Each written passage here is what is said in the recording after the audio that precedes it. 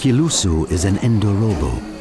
Every year when everything is in blossom, he leaves for the bush in search of honey.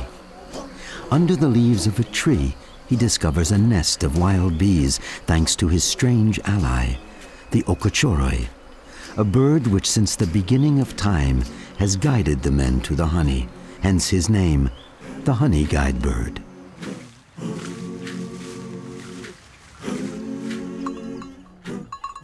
Once the honey is gathered, Kiloussou returns to his village in the heart of Masai territory in the south of Kenya. The village, called Manyata, has about 20 huts forming a circle. All around the dwellings there is a thorny hedge protecting the inhabitants and their cattle from predators.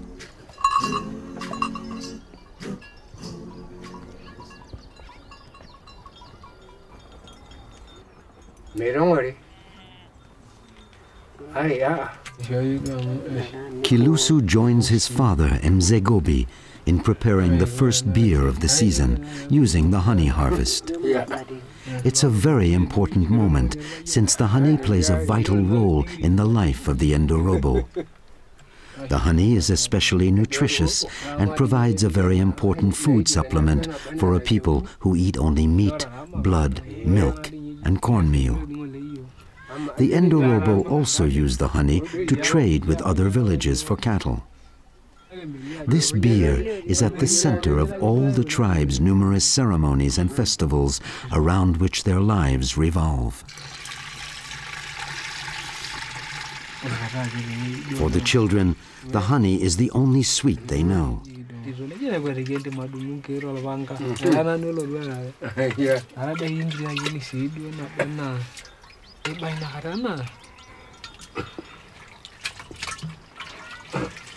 At 87, M'zegabe is the legendary figure of the village. In spite of his age, he is in excellent condition. Having lived through all of the previous centuries' upheavals, he is the most respected of all the elders.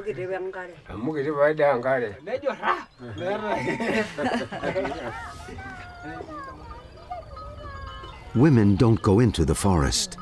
They look after the home and the children. They must also see to the maintenance of the manyata, built with a mixture of dried mud, twigs, and manure. In the hot sun, the manure loses its odor and becomes as hard as cement. It resists the rain and provides insulation against the heat. It's the month of May.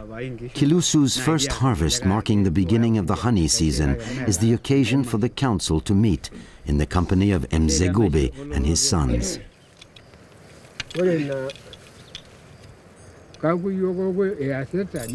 They discuss at length the best places for future harvests. Each village has its own areas, and it's very important to respect them, thus avoiding any conflict. And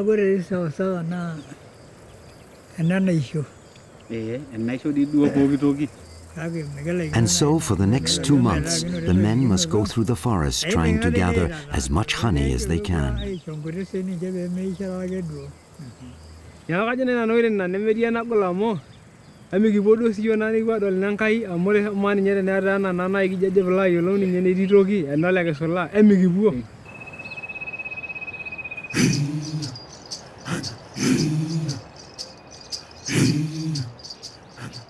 The next day, Kiloussou and M'zegabe leave the village for a few days in search of the precious nectar.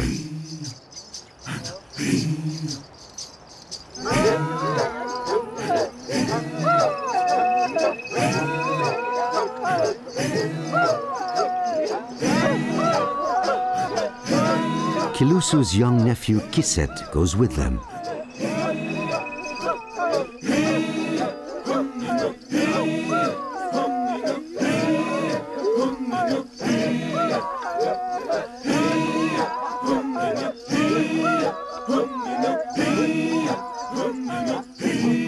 As they always do when they go into the bush, M'zegabe and his son have brought their bows and arrows to protect them from wild animals.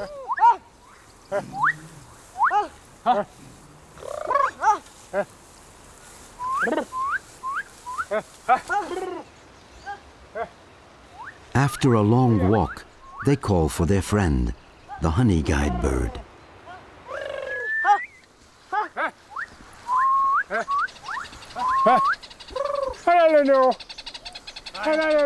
Very quickly the bird responds, and singing and flying from tree to tree, he encourages them to follow him.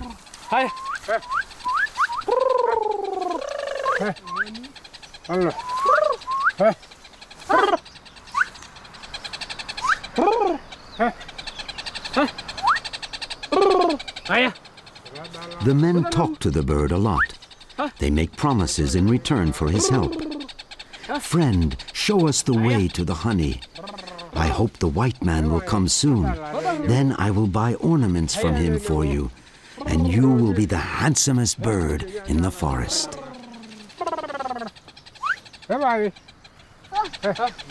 The bird is grateful and waits patiently to lead the men to the bees.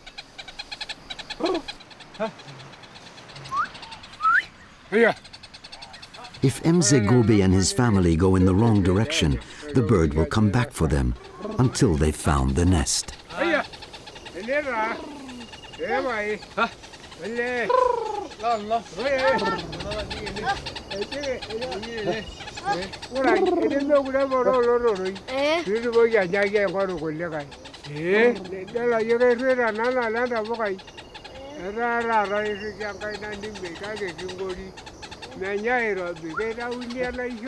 Once he is sure he's accomplished his mission, the bird hides in silence.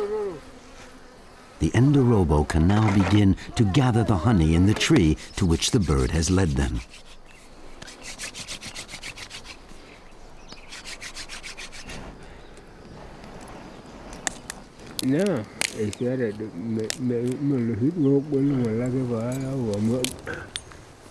M'zegabe and Kiloussou light torches to smoke out the bees and lessen their aggressiveness.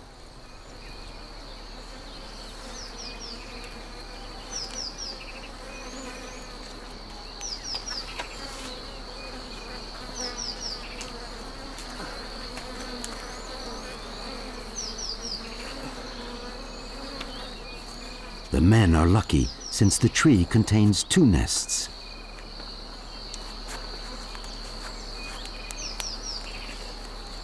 While Kiloussou tackles the high branches, M'zegabe and Kisset gather the honey in the trunk.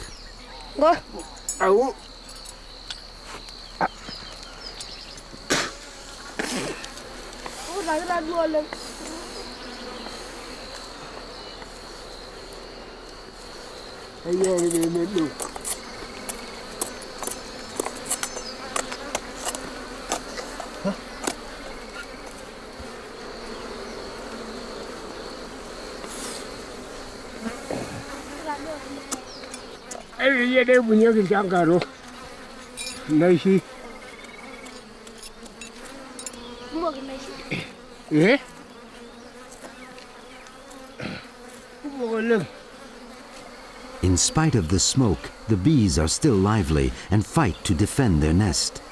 The men have to bear being stung often in order to gather the precious honeycombs.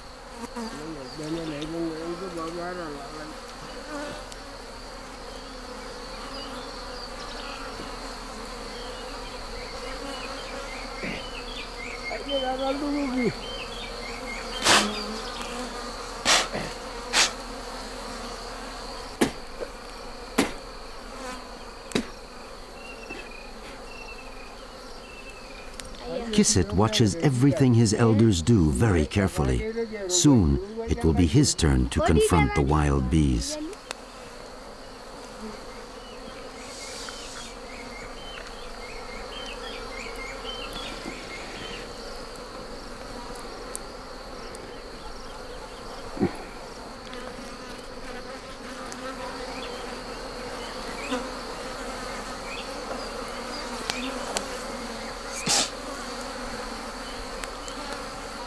The Ndorobo never empty a nest completely. They always leave a few honeycombs so that the bees can manufacture others.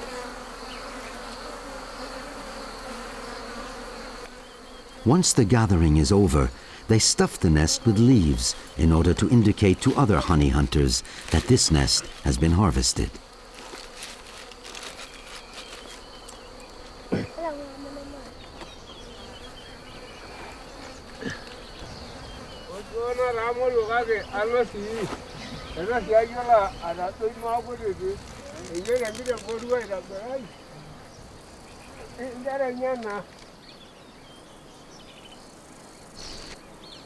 After the men leave, the honey guide comes out of hiding as quickly as he disappeared. Actually, his cooperation with the men is not totally selfless. He can now eat what he likes best without fear of being stung: the beeswax and the larvae that M'zegabe and Kiloussou have left behind them on the ground.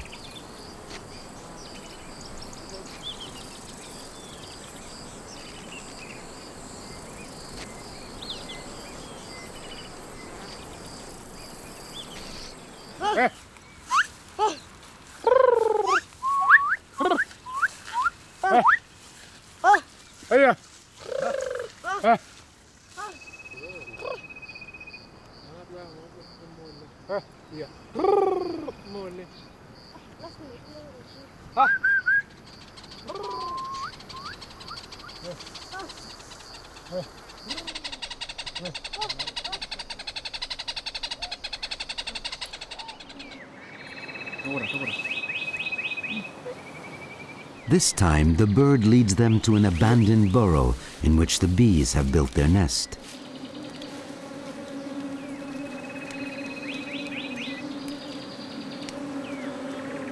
Although sometimes the Ndorobo find nests high in the trees on their own, they still need their guide to discover those hidden in the ground.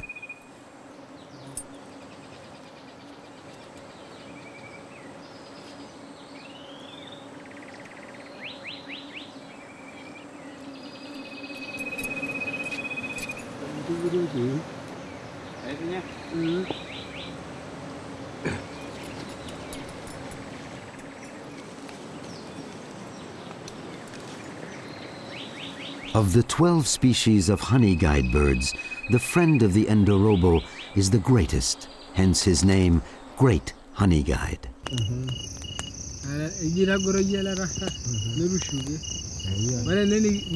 At night, M'zegabe and his sons decide to sleep in a covered area, sheltered from wild animals.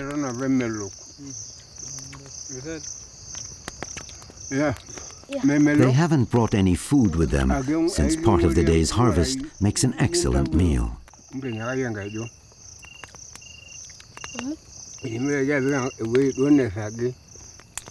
As he savors the honey, M'zegabe recounts his adventures to young Kisset. In the past, when I went into the forest with my grandfather, we would gather honey from up to 10 nests in one day. The honey from just one tree would fill 3 or 4 sacks as big as rocks. Nowadays, we can only fill 1 small sack because everyone wants the honey. There are fewer nests with less and less honey.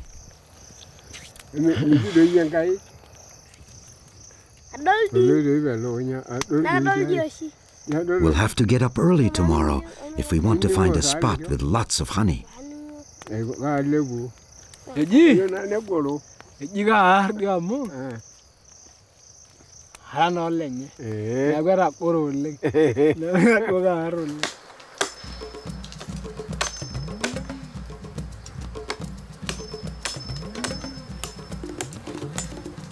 The next day, the Ndorobos discover a new nest without the guide's help.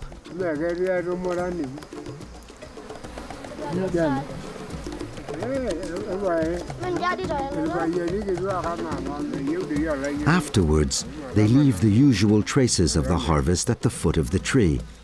However, no bird will come to eat them, since the birds are unaware that the honey has been gathered.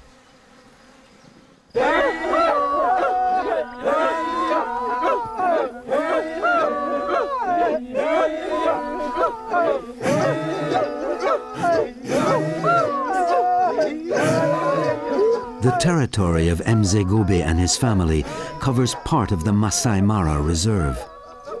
Located near the Mara River, this region is the #1 tourist attraction in Kenya. This sanctuary for wild animals is considered to be one of the most beautiful places in the world.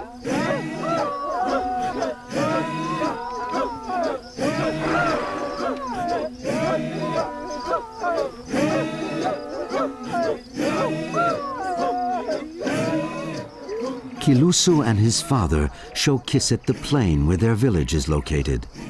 On the other side is Tanzania and its renowned Serengeti National Park.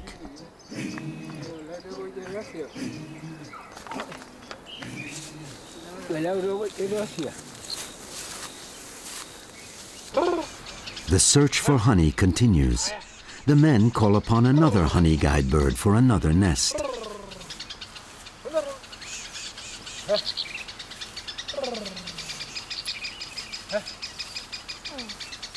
Although the honey guide bird is their friend, the Ndorobo don't trust him completely. He's very clever, and when pushed by hunger, he can play nasty tricks on them. M'zegabe recalls how he can sometimes guide the men to very dangerous animals such as the wild buffalo. The bird hopes that the hunter will be killed so that he can come back later and eat the worms which will attack the decomposing body. Fortunately, for the time being, the bird guide is on their side. He leads them to a nest in the ground, well hidden behind some thick underbrush.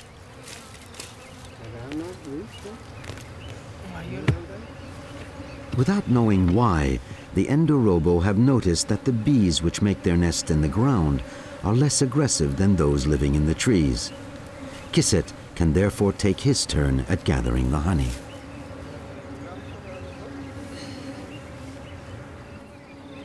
He nevertheless has to be very careful and listen to advice.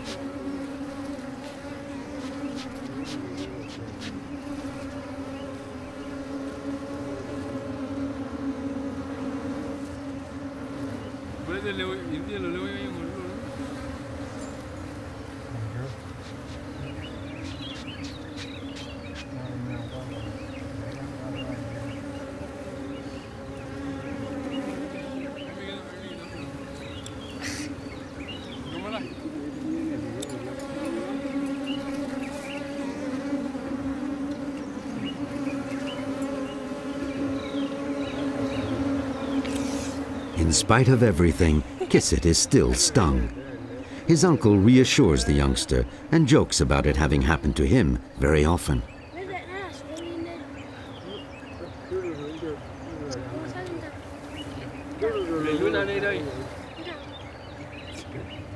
Kiloussou takes over. The nest seems to be very crowded.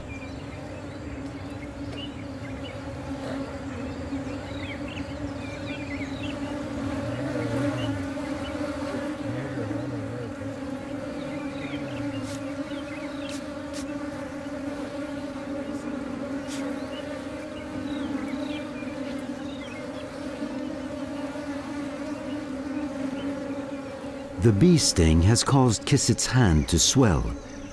One day, he too will have tough skin. The harvest is excellent. The clear-colored combs are filled with honey.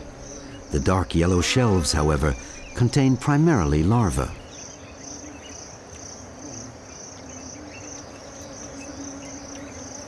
Before returning to Mayata, the Ndorobo enjoy a true feast.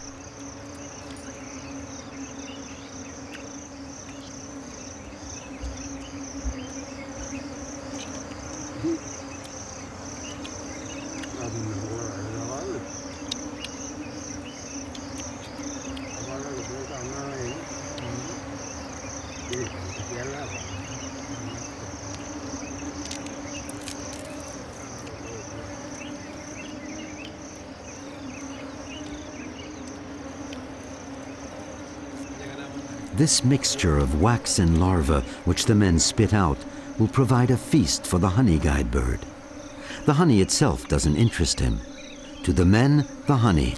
To the bird, the wax and larvae. A perfect example of cooperation between man and animal.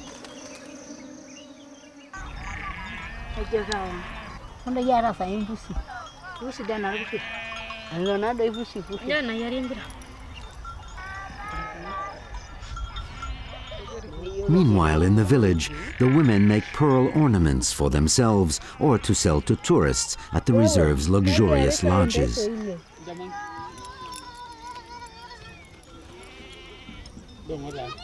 They must work quickly since the tourist season comes right after the honey season. It's another source of abundance, although less poetic.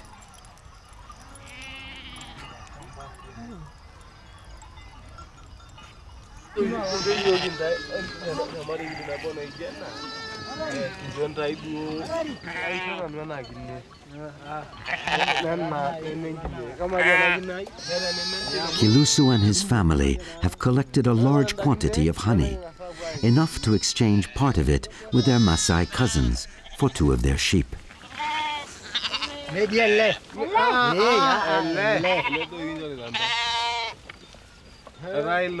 Originally nomadic hunters and food gatherers, the Ndorobo gradually became sedentary and blended with the Masai, and like them, became breeders.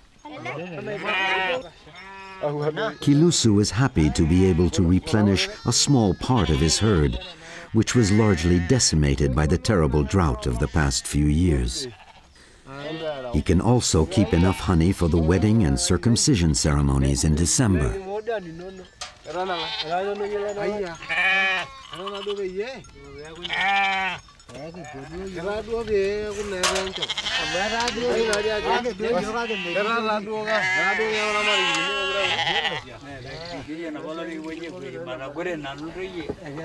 In front of his hut, M'zegabe celebrates his success with the village elders. They drink the beer that has been fermenting for a long period of time and which is now ready to be consumed.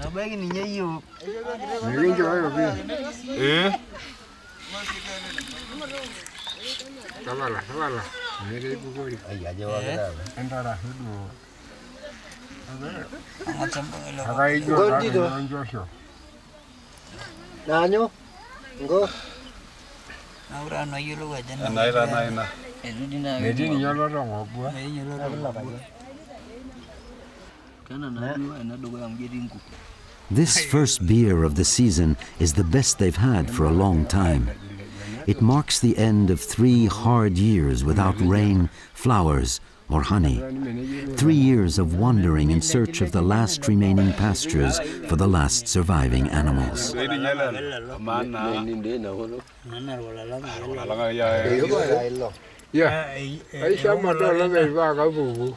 Today, however, M'zegabe is happy. The beer is delicious, and the numerous honeycombs they've gathered make him want to laugh and sing.